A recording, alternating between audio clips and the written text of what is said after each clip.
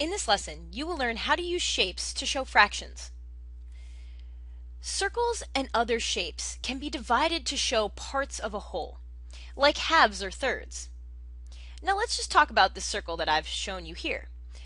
This big circle represents one whole. But what I've done is I've divided it into 4 equal parts. Now, the term equal is very important to remember when you're trying to use a shape to show a fraction. If you want to show a fraction, you have to have equal parts. So this fraction here, or this circle, has been divided into 4 equal parts, which means each part represents 1/4, or 1 over 4.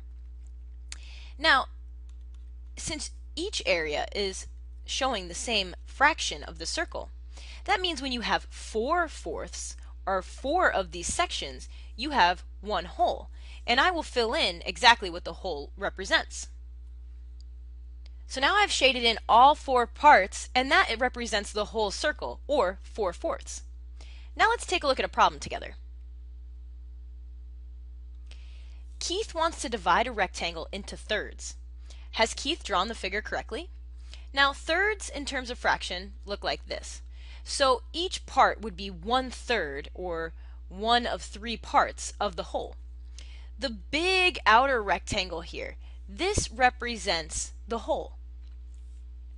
Now remember, I told you when you want to use a shape to show a fraction, what's really important is that the divisions you make, or the spaces you make inside the shape, are equal. Keith has not drawn this figure correctly, and the reason is this shape up here is larger than the other two.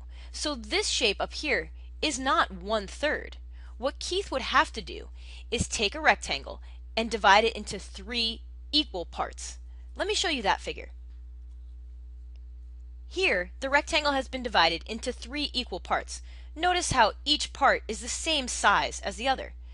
So now, these parts all represent 1/3 of the total rectangle. So if you're just looking at this, then you have 1/3. If you're looking at both of these, you have 2/3. And lastly, if you're looking at all 3, you have 3/3, or the whole.